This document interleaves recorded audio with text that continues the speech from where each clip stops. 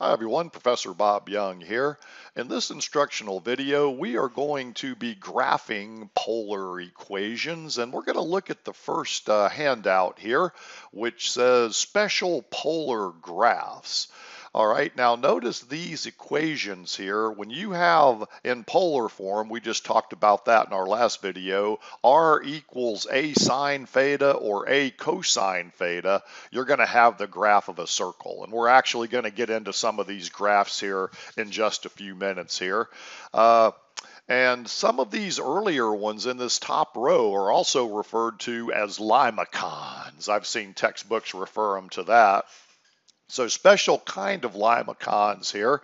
Now notice the second graph is what's called a cardioid, or a heart-shaped creature. I always tell students around Valentine's Day, this is a very good thing to come across, is to get your significant other, get them a nice cardioid, make them a that.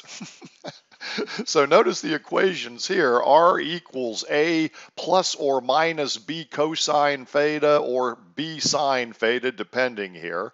Now notice the relationship A divided by B, regardless if it's plus or minus in here. If that's equal to 1, you're going to have the graph of a cardioid. And we'll get to that in a second. All right, now a one loop limacon kind of looks like a cardioid too. I mean, very similar in appearance, but notice here A is greater than 0, B is greater than 0. I forgot to mention that on the cardioid as well.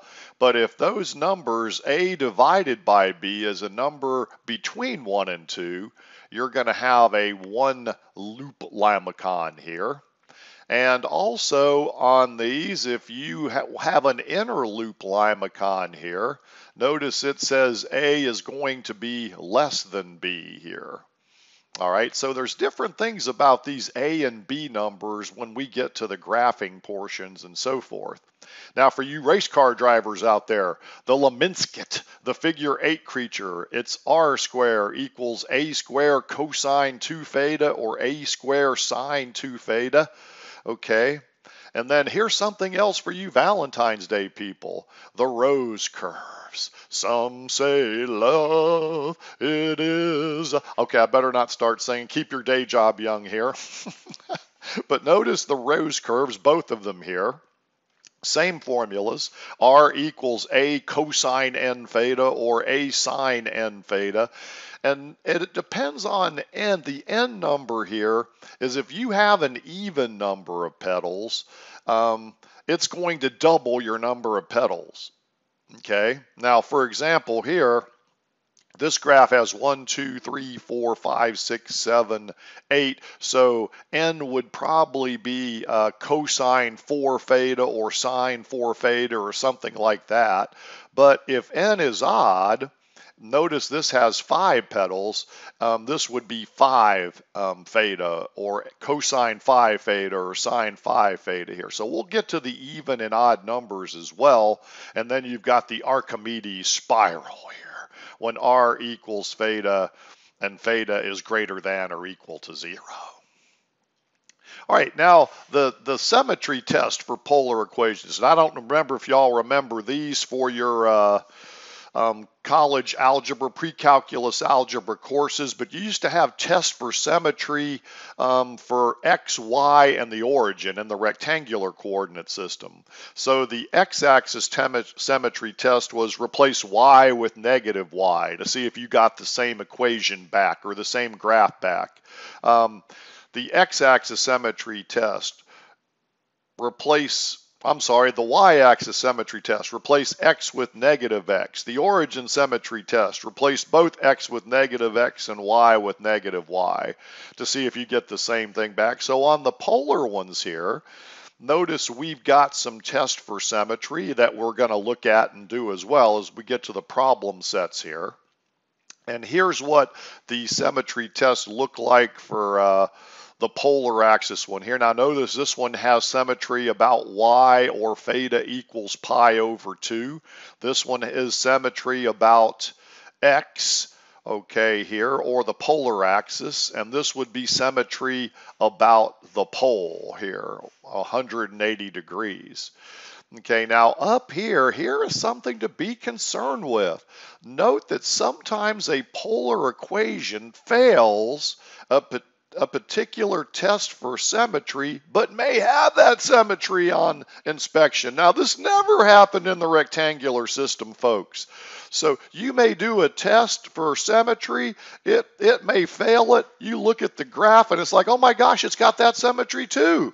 So these tests are not quite as, accurate as the rectangular system, which is always working and works for that. So in these, you have to be careful. And we'll look at that. And I also wanted to give you some quick tests for symmetry. Now, these work a high percentage of time. And here's what I'm going to say on the bottom here. If the graph has r equals some function in terms of sine theta, most of the time it's going to have that theta equals pi over 2 or y-axis symmetry. Or the graph of r equals some function in terms of cosine. Remember, cosine matches up with the x-axis, so it tends to have polar axis symmetry. So I guess the next thing is just to get in and start graphing them. All right, so we'll look at example 1 here. It says graph the polar equation r equals 2 minus 2 sine theta. Okay, one thing I want to point out here is since you have r in terms of sine in this problem, we're going to have theta equals pi over 2 symmetry most of the time now whenever you have sine involved there. And remember, this matches up with y-axis symmetry here, so we want to keep that in mind. Now we are going to actually do some polar test later on in the video here, but I'm just going to go out and put you on a limb here and say this is normally going to work. All right, now I'm going to put some angles in here so we can get some polar points to plot. So I'm going to take first quadrant ones here. I'm going to let theta be 0 radians, and I want to be in radian mode here.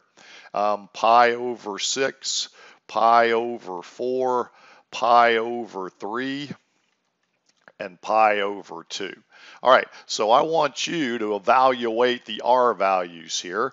Now you can get your calculators out and go to radian mode, but my students that know the unit circle don't need to do that. We're just going to put 0 in here for the sine of theta, and we know the sine of 0 radians is 0, so we're going to have 2 minus 0, the R value would be 2.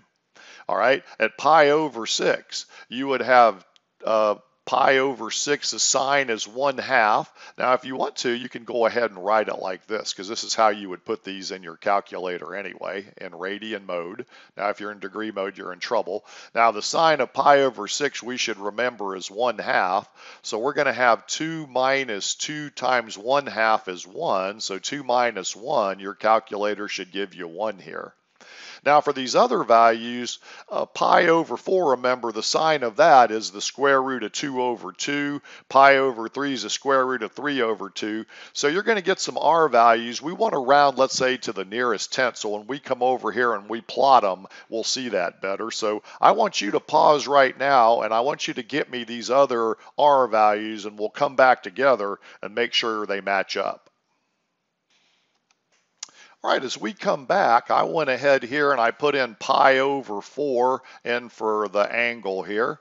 So 2 minus 2 times the sine of pi over 4 came out about 0.5858786, and it kept going here. So I'm just going to round that to about 0.6. At pi over 3, I got 0.3. And at pi over 2, I got 2. Now, one other thing we want to mention on these graphs, you'll see this in a lot of textbooks and stuff, and they'll put, it looks like absolute values around the R value, but that's not what it means here.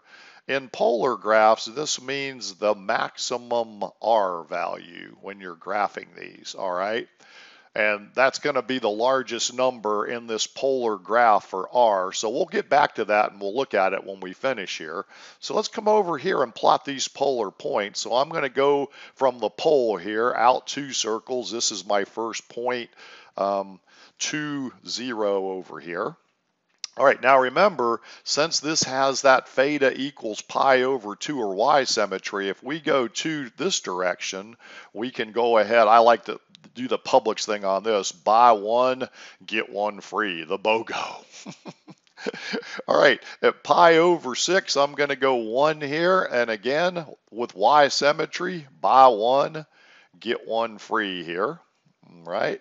At pi over 4, about 0.6, so I'm kind of going to come in here a little bit past a half, put a point here, same thing here across y, buy 1, get 1 free.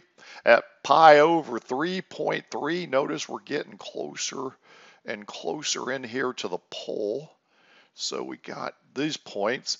And at pi over 2, we're back at 0, so we have the points so far. So these are the points using symmetry. I went ahead, I plotted them in the first quadrant, and then that gave me polar across the y-axis, or theta equals pi over 2 symmetry there.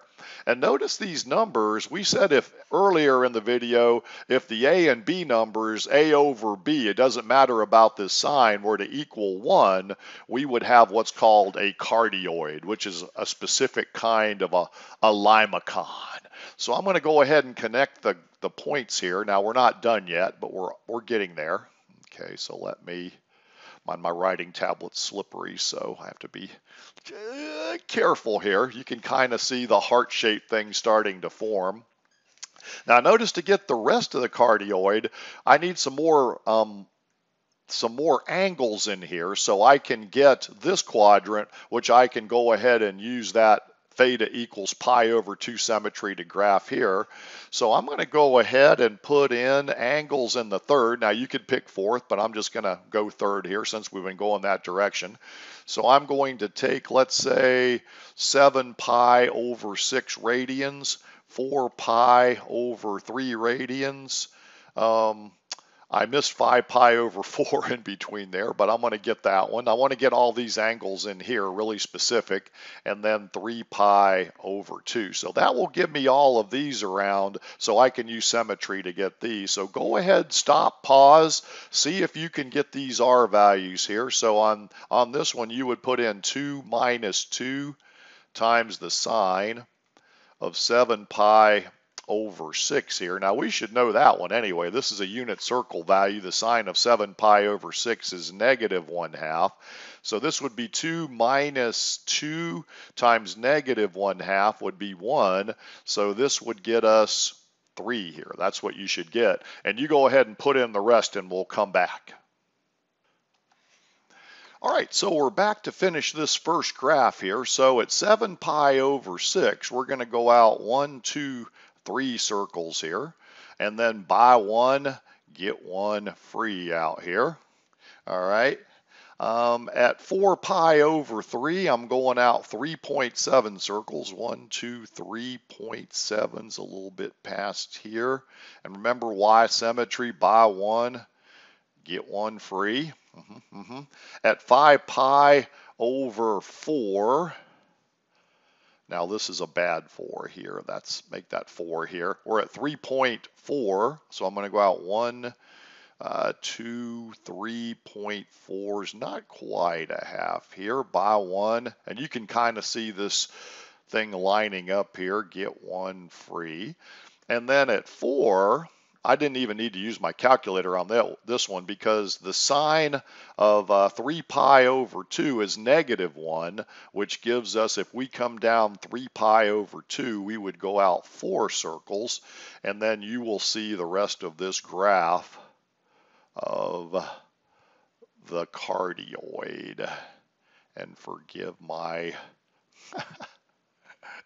shaky hand here. Now, the ones that we get to in the homework will look a lot better than mine here, all right? But my writing tablet's just slippery. Now, one last thing to look at here. Notice the maximum R value when we did this. We went all the way around, really, from 0 to 2 pi with symmetry.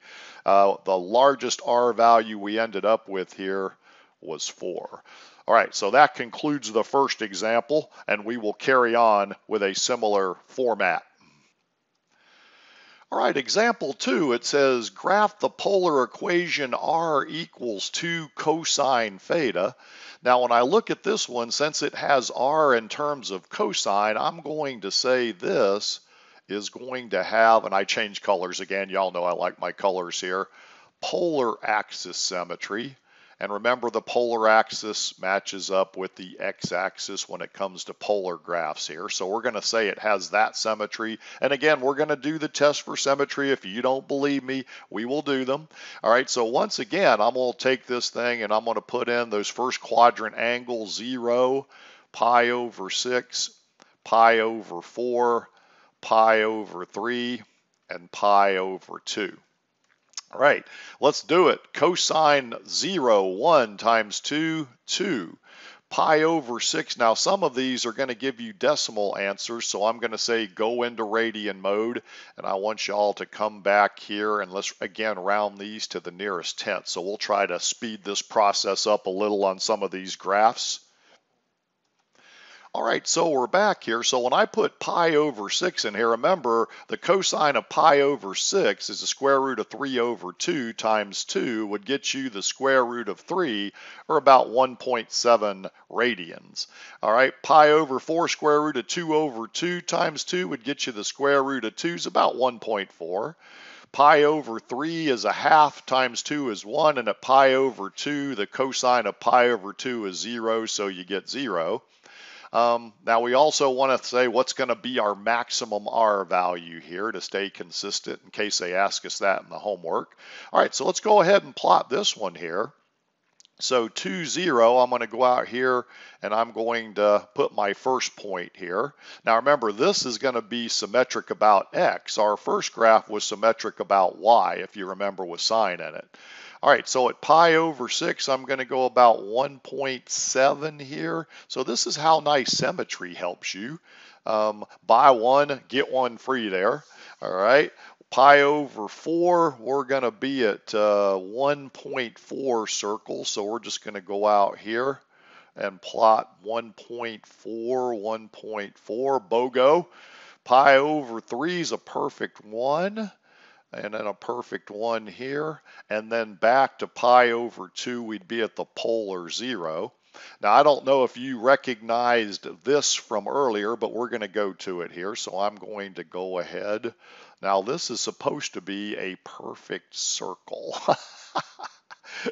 Is what it's supposed to be. If I hit these points just right, maybe if I go around and do it enough times, you don't laugh at my circles and I won't laugh at your circles, but that's not too bad here for what we've been looking at here. All right, so let me pause a second. We'll look at something. All right, so our first graph was 2 minus 2 sine theta, so it was a cardioid about y. This one looks like it's about x. Our second graph was 2 cosine theta here, which, hey, that circle's much better than mine. It almost looks kind of like that one. This one looks like it went out 3 here, so it's a little bit different. But let's keep going. Let's do a few more examples just to make sure you have this. And I want to do one that has the rose curve and one that's got the Leminsky, just to show y'all what's going on with those. All right, so example number 3 here, it says graph the polar equation r equals 2 sine 3 theta.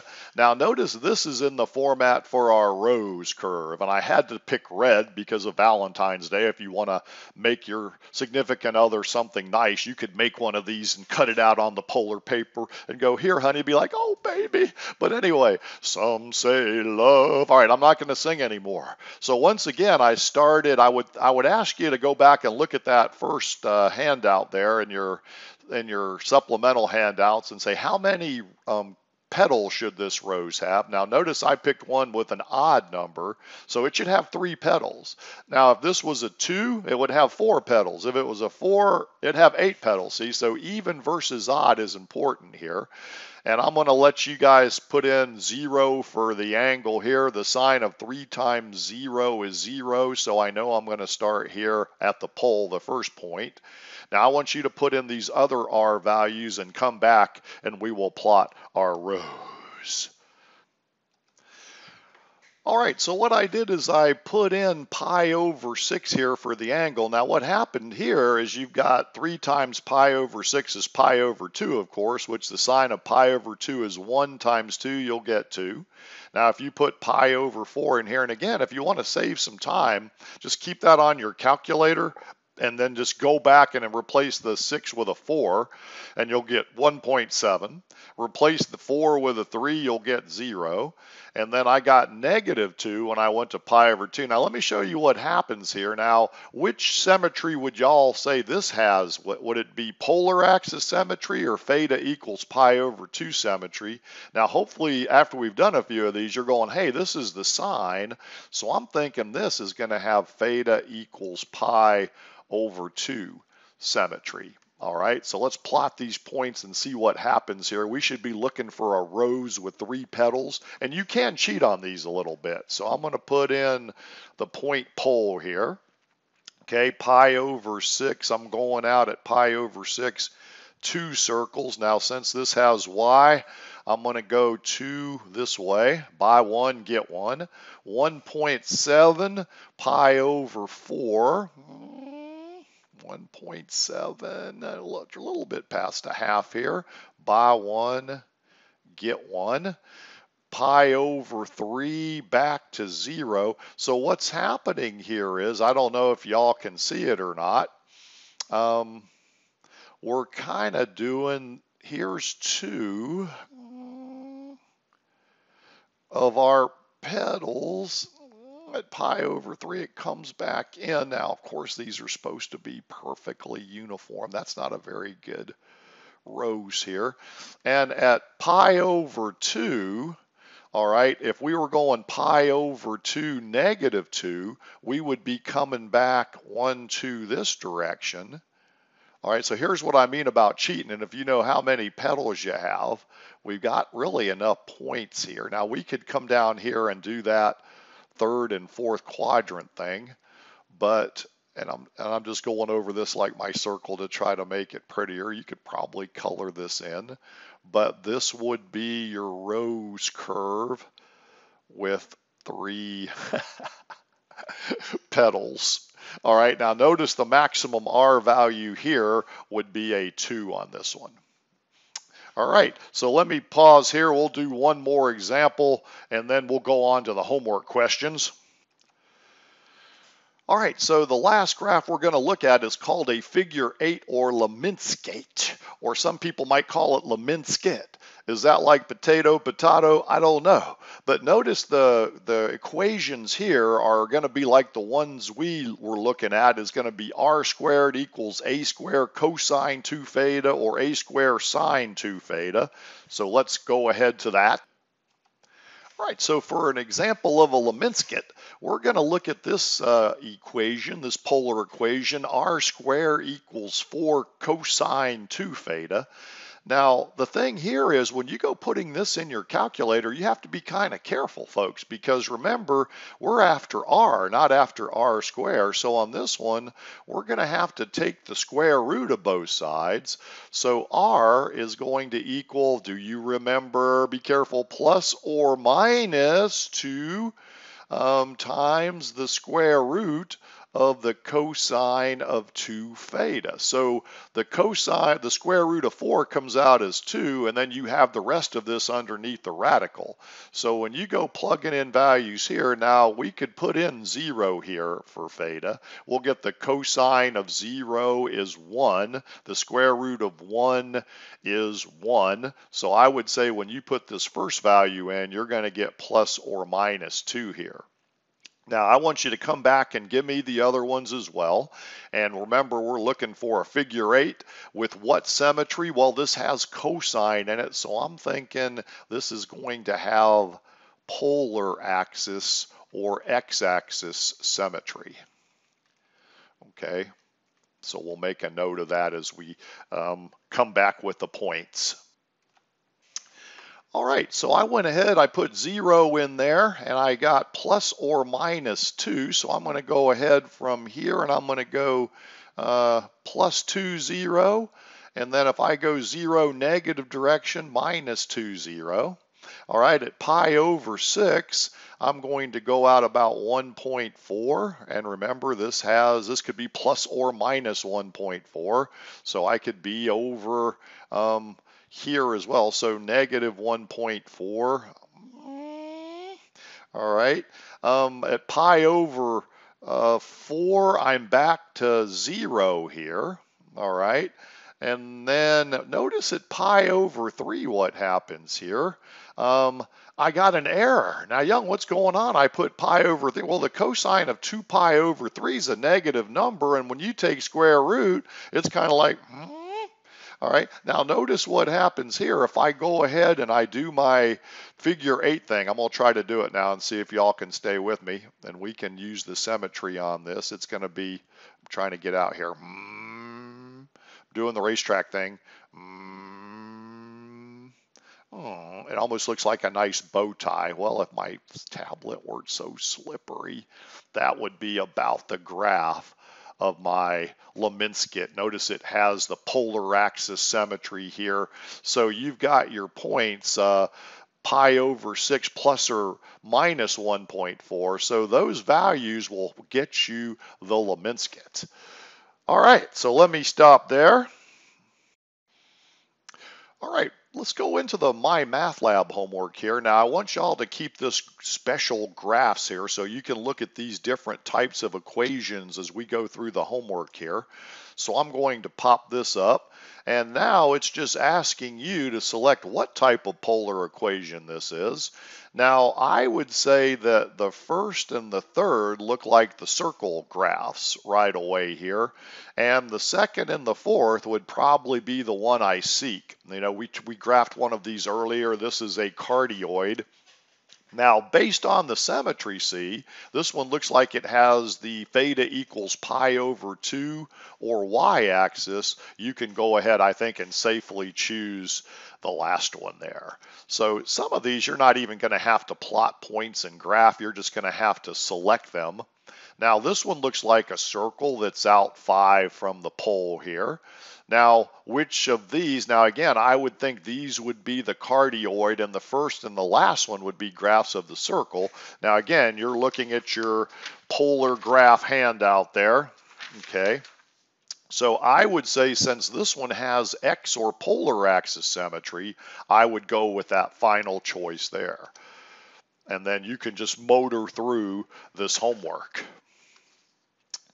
All right, continuing. A rose curve. Now this one has 3 petals, and if you need to, you can always blow this up a little bit here. And you have to be careful because that could make your answer shrink and stuff. But I'm thinking if it's a rose curve, it looks like it goes out 2 here. So I would think it's either going to be the first one or the last one here. Now the 1 would kind of make it, remember, it would go out 1 more. So that would increase this vertically 1. So I'm going to think it's the first or last. Now this one to me looks like it goes about X or has polar symmetry, so I'm going to just be smart here. So you can gain a lot of homework here just doing this. All right, now the next thing we're going to do is do some polar symmetry test. All right, so let's go ahead and we'll look at this next creature coming up here.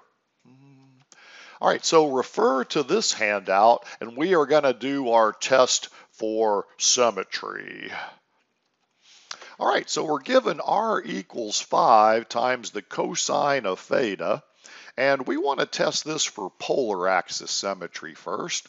And remember, that's x-axis symmetry. So on the handout there, it says take and replace r theta with r negative theta here. So we're going to go ahead and just replace this with negative theta. And remember, just like test for symmetry when you were in college algebra, if this comes back the same as this, it has that symmetry. So in this one, we're going to say that it does have the x-axis or polar symmetry because based on your identities, the cosine of a negative angle, the even-odd identities, comes back the same here as what you started with. So I'm going to put oh happy face on this one. All right. All right, so we're going to put a definite yes on this one we just did, and we're going to get the nice job here. Now remember, on these other tests, you may do the test and it may fail the test but still have that symmetry. So here's where you have to be careful, and these drive students crazy. Now, I'm not going to put any questions like this on the test, but these are the ones where you have to kind of come back and say may or may not have. All right, it could fail that symmetry test and still have it. So these are kind of dangerous creatures since they don't always work. Not my favorite of questions there. All right, let's look at number 8 here. It says, use your test for symmetry on this Leminskate or Leminskit. All right, so we'll do this one next. All right, so I wrote the equation r squared equals 100 times the cosine of 2 theta, and we're going to look at our sheet here for the polar axis symmetry test. Now remember, the x-axis or polar axis symmetry test says replace r theta with r negative theta. So I'm going to do that real quick here. And remember, we did an example like this one, sort of. So this is going to come back r squared. The cosine of a minus 2 theta by your even odd identities comes back as 2 theta. So I'm going to give this one the oh happy face. Definitely has that symmetry, and we might have expected that with cosine in there as well. But I actually want to do all the tests for symmetry on this one just to show you, see what happens here. Let's do the theta equals pi over 2 symmetry test, which says take r theta up here and replace it with negative r, negative theta. Now that's one of them. There's another test there you can use as well, but I think this is the easier of the ones.